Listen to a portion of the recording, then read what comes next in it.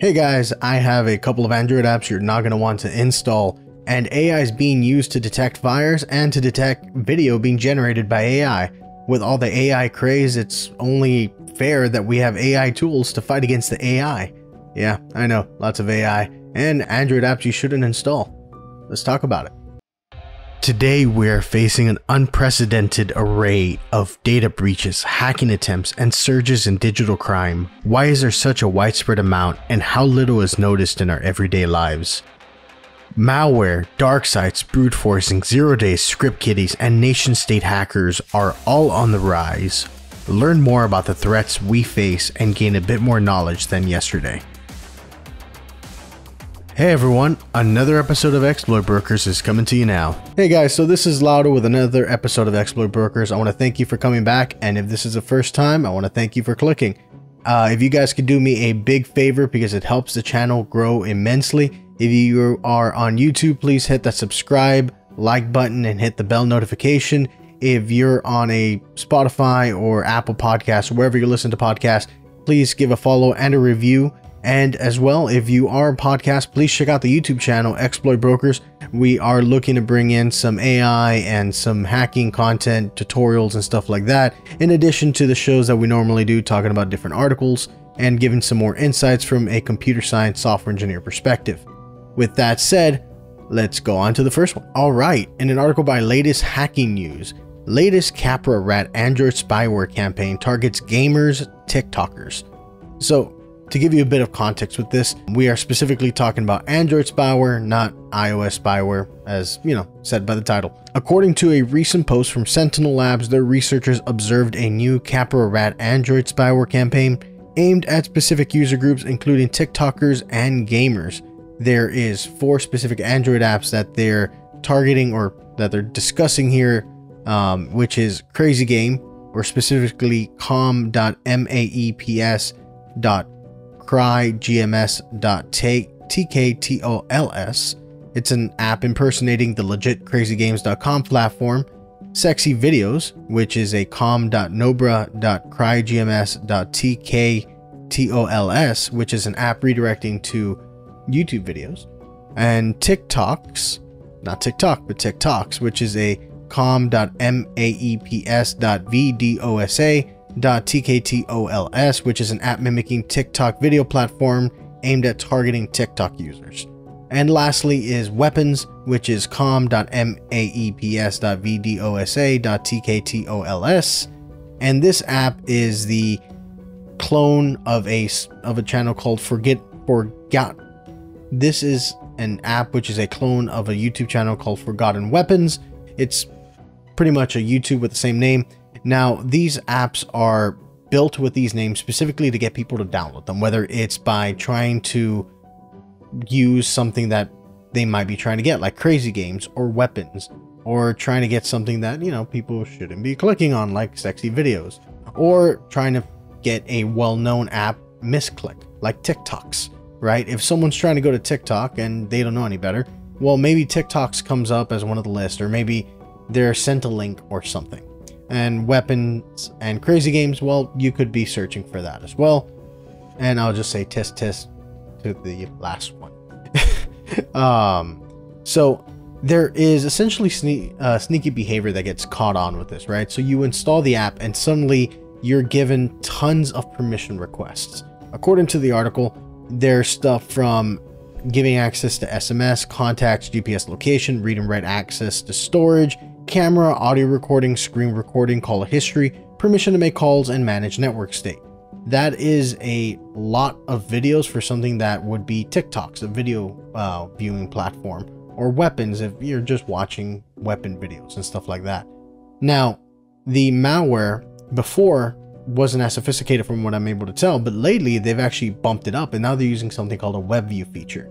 So web view feature, from what I'm understanding and from a development standpoint, would essentially be for you to pull up a web browser within the app. A lot of web browsers will do this for signups or for specific features or functionality. Here they seem to be using it because they're trying to redirect, right? So for TikToks, I would imagine, I don't know that this is what they're doing for sure, but based off the article and what I'm understanding, is they are going to YouTube and pulling TikTok videos in aims to make it look like a TikTok clone. And the reason they're using YouTube, from what I would guess, is because TikTok tends to have a lot of their stuff behind sign-in walls and things like that. You can't really access the TikTok videos, or at least more than one or two, without being signed in. So CaproRat, and I'm going back to the article, CaproRat is a known Android spyware belonging to the suspected Pakistan state actor group Transparent Tribe, aka Apt36, Operation C Major. This group has been known since 2016 and has run numerous malicious campaigns against users, particularly targeting Indian victims. So if you have any friends that live in India, send this over to them.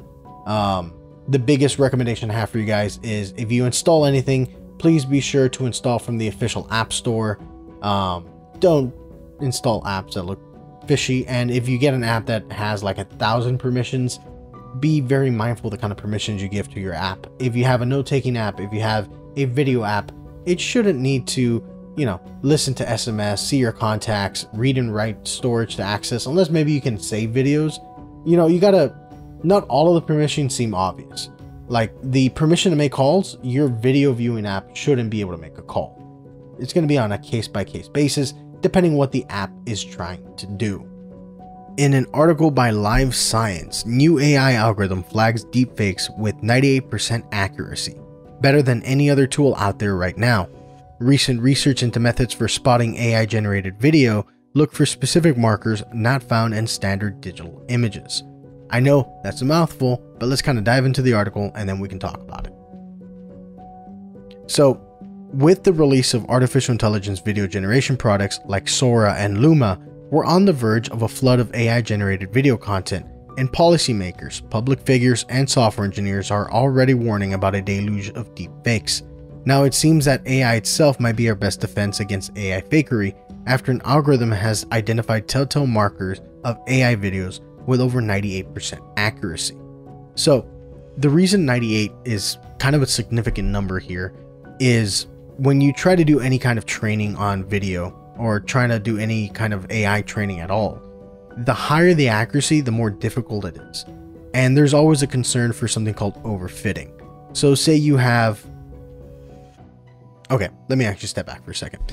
The way that you do training is you have a data set of, generally, depending whether you're talking supervised or unsupervised, but for the sake of this, you have a set of training data that you are getting, and then you run that through an AI model.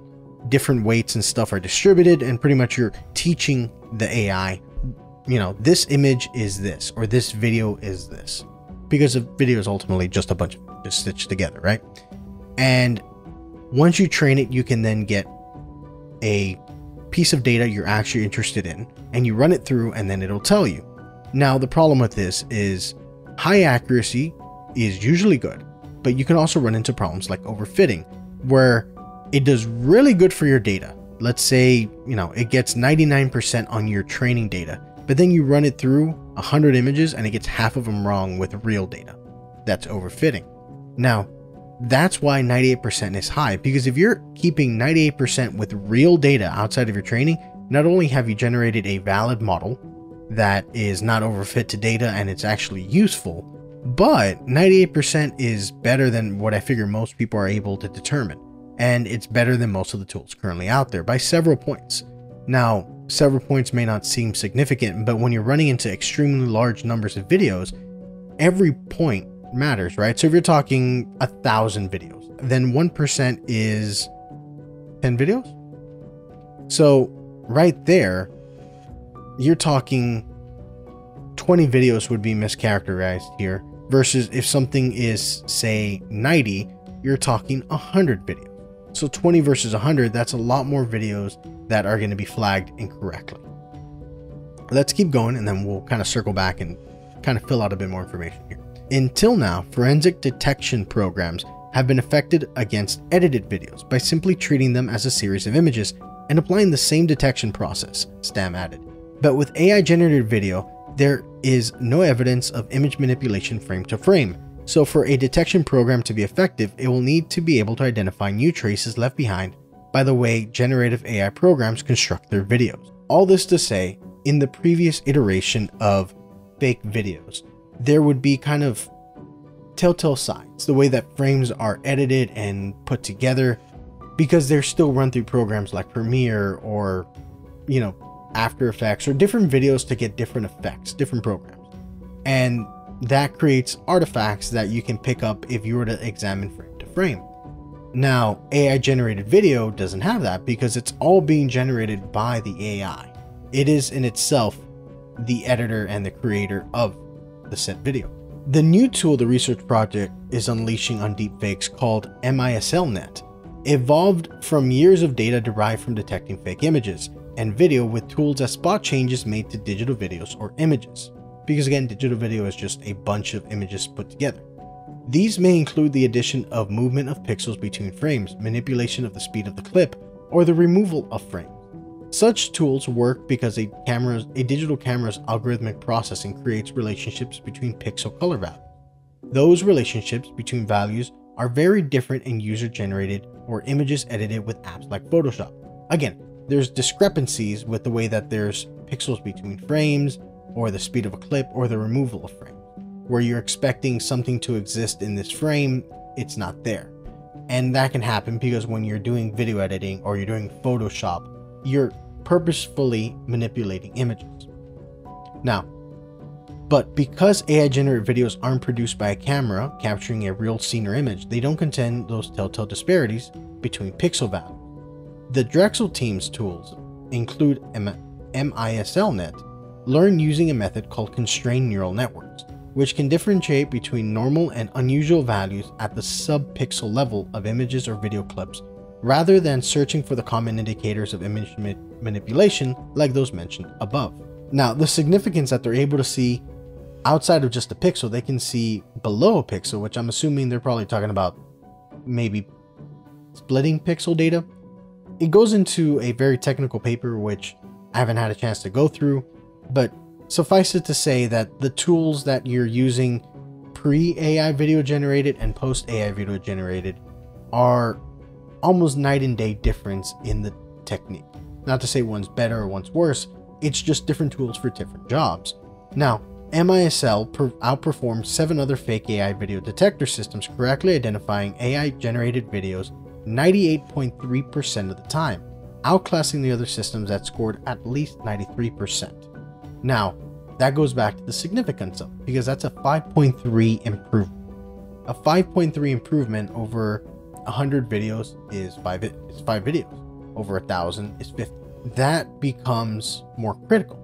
Now, would it be awesome if it was 99? Yeah, but to get the higher amounts, it takes extremely good algorithms that can train AI. And what I mean by that is AI is nothing more than essentially linear algebra and applied statistics. That it's a very oversimplification view of it, but it comes down to creating a mathematical representation in the form of weights and neural like networks, depending on which way you're approaching this, and then trying to get video data into a mathematical value that can be analyzed. I know that sounds like mumbo jumbo, but I promise you there is a lot of truth and a lot of oversimplification to what I'm saying. Suffice it to say, the fact that we have a new AI algorithm that can figure out if something is video made by an AI or a video is made by AI, that is phenomenal. In the world where everything is digital versus, you know, whether you're talking about Instagram or TikTok or just Facebook or any other video platform, including YouTube, what someone can say or someone is caught doing on a video, good or bad, is pretty much either elevating or down. So, AI trained cameras beat the naked eye at spotting first signs of wildfires. This is really cool. I mean, when I read this, I was kind of really geeking out. If you think about it from a logistical standpoint, you have thousands of acres sometimes in the US where there's virtually nobody. There's even horror games that are kind of revolved around the idea of the fire watch towers, which are just towers really meant to have someone out there looking for fires. So if we could use AI to help us with that, right? That's more resources we can throw at this without necessarily having to have people in the middle of nowhere or in very remote locations with, you know, very minimal resources. And we can monitor pretty much 24/7. You don't have to worry about fatigue or endangering people's lives, because if a fire does get started, it could quickly, surround them. There's different concerns. So a computer and a robot will always be more expendable than a human life. Just the name of the game. So let's go ahead and jump into the article. On June 17th, early in the fire season in Washington state, a blaze ignited acres of undeveloped land in Mason County, where people are dispersed amongst the Olympic Peninsula, dense forest, and jagged peaks. No one called 911 to report the burn. The local fire department had no idea the jurisdiction was on fire. But within hours, the fire was out, burning just under 20 acres in total. The covert eyes of 2 AI-trained cameras on nearby vantage points relayed a warning to dispatch centers far afield. The cameras, developed by artificial intelligence startup Pano AI, are able to detect plumes of smoke, the earliest signs of a wildfire in the making. So they're using video processing, which is what a lot of AIs are doing right now. Well, we just talked about the AI detection. That's grabbing video or image data, converting it. One of the popular ways is using something like a convolutional neural network, or a CNN. But they're getting video data and they're trying to detect smoke. A lot of these AIs, when they're really specialized AIs, are very powerful. But as a generality, humans interested in AGI, which is artificial general intelligence, thinking sci-fi level, one AI to rule them all, if you will. But this is a very specialized AI that can run on what I figure is going to be significantly cheaper hardware than, like a $40,000 GPU. And the fact that we can get these kinds of AI trained, it just kind of shows the ingenuity of some engineers out there. As the article continues, after confirming the blaze, Pano AI called Washington's Department of Natural Resources, DNR, which sent firefighters to the site. Coordinates from the camera guided them to within 100 feet of the ignition source, which is really impressive. 100 feet is virtually nothing if you're talking about thousands of acres. The fact that the computer can figure out where it was based off its position and stuff like that, it just kind of goes to show how really cool processing can go. You're thinking, lots of math and some cool video processing. Now, the fires would have gone a lot bigger before it attracted any kind of attention, said Thomas Kyle Millward, DNR's wildfire communications manager. And speed matters. The faster you get a fire, he added, the smaller you can keep it. Big fires only get bigger, right? It's kind of a game of momentum. I live in Texas, so I've seen a couple of big fires show up here. I know California has a really bad fire problem, and I don't know if other parts of the states have worse or equal, not sure. But whenever you see a wildfire, it's always bad because it just keeps eating and eating more. If the conditions are right, it can spread extremely fast. If you can keep damage to a minimum, that's going to be good in almost every single case. From a financial perspective, a lives perspective, an infrastructure perspective, say no lives are lost, but if 1,000 acres are burnt, that's agricultural or parks or something that gets lost. Now, continuing, DNR launched a pilot program with Pano AI last year, placing 21 cameras at sites around Washington where wildfire risk is high. The chances of a person reporting it are lower based on historical data and models. DNR has extended the contract through 2029. The camera cost around $45,000 each for a total annual price tag of $948,000 after the pilot. Washington DNR is not only benefiting from extra eyes. Pano AI has cameras in 12 states and provinces across the US, Canada, and Australia, covering 16 million acres, according to an April press release. Other customers include utility companies Xcel Energy and Austin Energy, private landowners, and government fire agencies. The San Francisco-based company raised $45 million from investors as of March 2023 and employs 45 people. So, if you look at the leverage of AI, this is what I just found really cool, right? If they're covering 16 million acres with 45 people, that's an insane leverage, right? You're talking like just the scale. I'm at a loss for words here. 16 million acres by 45 people leveraging computers. That's kind of the cool part of technology, right? There's a quote that I like where any significantly advanced technology is indistinguishable from magic. I believe it's Clark who said that. I could be completely wrong in misattributing that, but the quote has a lot of grounding in reality, right? If you were to tell people 20 years ago AI is going to be cool enough where it can detect fires and we're going to be able to use it as a way to stop major fires from growing. I mean, 20 years ago, our AI was night and day difference of the kind of AI we've seen evolve in the past couple of years. Even when I took AI coursework in my undergraduate, I was taking that around late 2017, it was not as cool as it was now. You saw the early parts of like convolutional neural networks and stuff like that, but with the launch of GPT and several other deep neural network stuff, it's just blown up overnight, like amazingly fast paced, and I'm curious to see where it's going to go.